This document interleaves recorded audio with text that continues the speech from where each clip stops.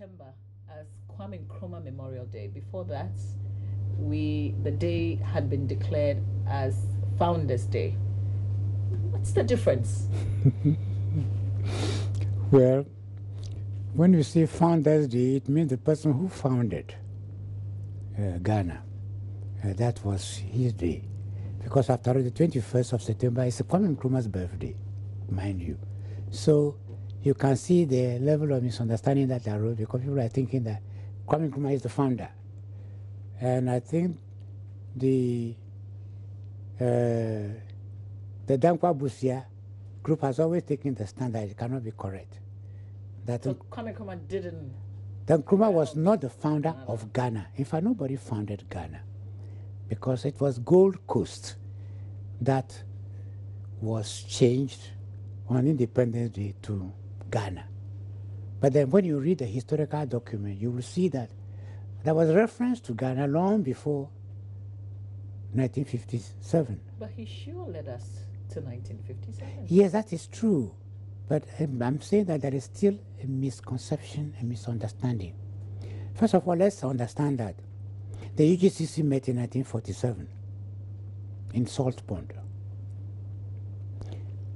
It was, I think, December or so of that year that Akwaji, who was one of the members at the time, where you can see this, so we normally refer to as the Big Six.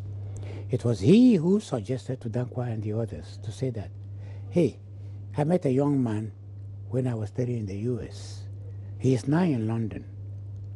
I think he has a vibrancy and the right person to come and be the General Secretary of UGCC. Because after all, Kwaje was a lawyer practicing. Dankwa was a lawyer that was practicing. Akufo-Addo was a lawyer that was practicing.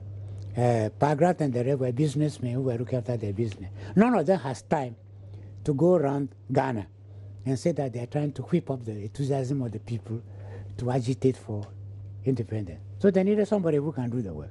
And they thought that that was a young man who was the right person. So they sent for him. They paid his passage to come. Nkrumah did not come by himself. They paid his passage. In fact, when he came, he was an employee of the UGCC and was being paid salary to do the work. Now, therefore, but the term Ghana was already there. That was being used by Dankwa and the others. So you cannot say somebody is the founder. I think that is where it's very important for us to understand this. Because I see all the arguments, people are saying this and the others are saying that, and I say, no. You cannot distort history. History is history. Historically, this is what happened. It was when the misunderstanding arose between them as to whether self-government soon or self-government now. Nice catchy words, but then soon and now, what does it mean?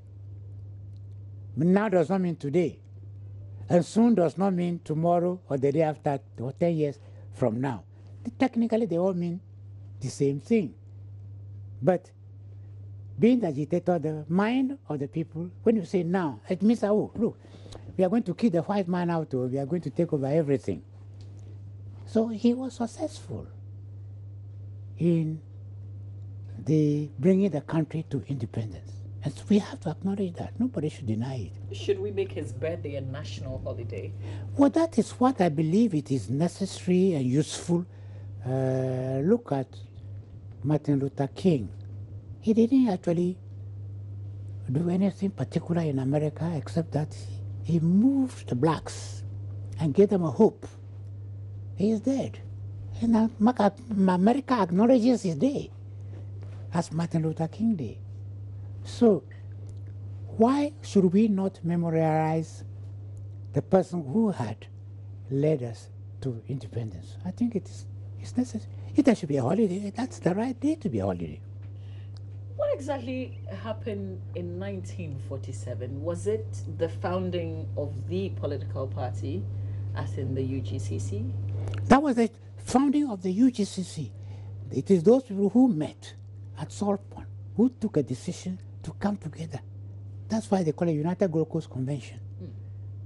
The other political parties that have been formed in different years, why should we make one political party's beginning a national holiday? Why should The that U- day be a the holiday? UG, there is no UGCC, but as a political party, we have today. So let's again wipe our mind clean of that misunderstanding.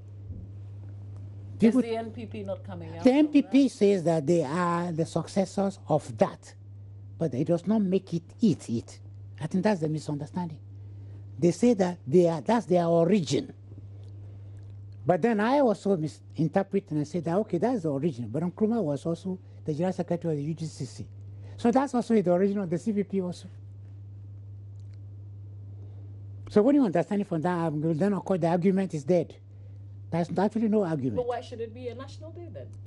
No, the National Day was to say that our ancestors, at a particular point in time, realized that we can no longer stay under a colonial government, and that it was time for us, as people indigenous of Africa, take the strings of governance into our own hands and govern ourselves. So we need to organize ourselves in order to tell the colonial government to go. And that's exactly what they did. That was exactly what they did. And you remember that events were triggered by the occurrence that occurred on the 24th February of 48. You might even say that it's unrelated in the sense that the ex-servicemen who had returned from Burma realized that they were virtually being robbed. Here are people who volunteered. They went to Burma, they went to North Africa, and they fought with the British against the Germans and the Japanese. And those who went, the white people who were in Britain, were well looked after. And here our own soldiers, they were completely ignored. And so they were marching to Christiansborg Castle to see the governor with a petition and say, hey, you can't discriminate against us. We also deserve to be looked after because we preserve the British Empire. And then, of course, Chrissy became crazy and shot the 3 soldiers at the crossroads. And of course, it inflamed the sentiments of the people. And then the riot set in. The European shops were looted. Of course, the colonial government at that time was thinking that, hey, these UGCC people, they are the cause of, they must have stirred the people to do this. So they went and collected them and locked them up. They couldn't prosecute them in the sense that they don't have the evidence. In fact, Pa Willie would laugh at you and say, you know, they sent me to Wa, and they gave me to the district commissioner and say, gave me a bungalow to stay inside. They say, whatever I want, I can ask for it. So we don't know whether you were involved in, but at least for safety, it's better we do that. So they collected them and locked them up. 28th February, interestingly, is a day that we commemorate. It's not a national holiday. Yeah, it is a commemoration day, that's true. Why can't August 4 also be a day that we commemorate? Well, there's nothing wrong in commemorating it. There's also nothing wrong in declaration of a holiday. In fact, the argument against the holiday will be like me and others who say that there are too many holidays, that we should just do away with some of them.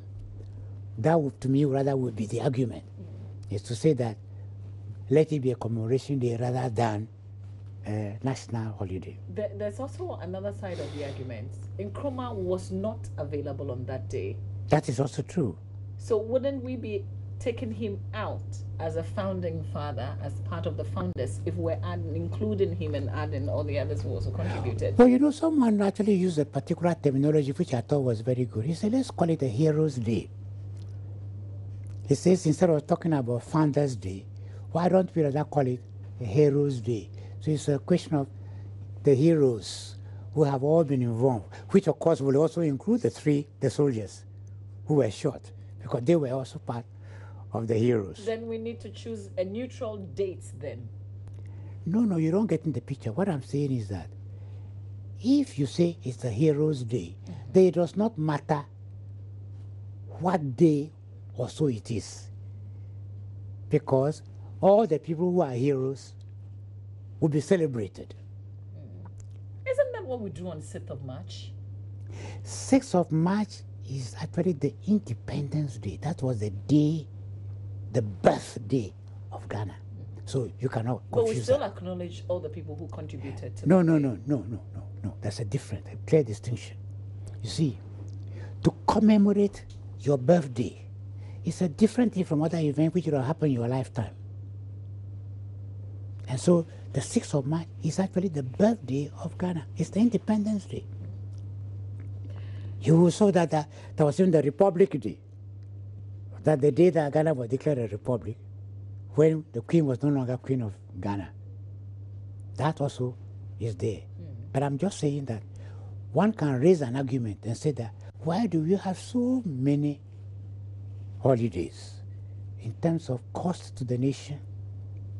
How much does the nation lose for a day? Because we've even developed a bad habit whereby if the day falls on a Saturday or a Sunday, then we declare the Monday also as a holiday. I don't know where all this came from. But these are matters maybe we should do a little bit of rethinking about and say that, okay, if it is Saturday, let it be Saturday. If it is Sunday, let it be Sunday. There's no reason why you should add an extra day, because in all the productivity is lost. And actually billions of cities is lost to the nation because of that alone. So that to me would be the argument that is worth debating. What do you make of the intention of the president now to go to Parliament, get to the subsidiary legislation and make these holidays law, really? Because all this while we've been using the executive instruments to declare the days as holidays. I suppose, you see, the reason to make the thing a law by legislation is just to change this whole idea of one person comes and then he takes a decision as president and then we do it, rather than something that is the law. And therefore, you cannot just come and change it. You remember the argument about, what's his name? Flagstaff House. The person who built it gave it the one name. And then somebody else came and changed it to Flagstaff House, because there was no legislation carrying it. Therefore, he just took an executive decision and it was done. It is to prevent things of that nature from happening. Because those who changed to Flagstaff House misunderstood what Flagstaff House meant. That was actually the army headquarters, which Nkrumah, instead of staying in the castle, moved to. The castle was still seat of government, but he moved to Flagstaff House, which was actually the army headquarters. And therefore, the army is no longer there. There was no reason why you should have called the place there Flagstaff House. If you want to, if you have the means to party and remember. But of course, you're going to do that on the 4th of March as well. So, in reality. On the 4th of August? Oh, yeah, all of it. All the numerous holidays. For example, we are 70% of the people are Christians. But when the Muslims are celebrating their festival, we all get a holiday. So I can ask the same question. I say, what do you do? When they are praying and slaughtering their sheep, what do you do? You can see the ridiculousness of some of this matter to be debating. What would you be up to? My concept of holiday is I sit in the house and I don't go out. I read, and if maybe play around the garden or something like that. Or in the old days, I would visit friends. These days, I seldom do that.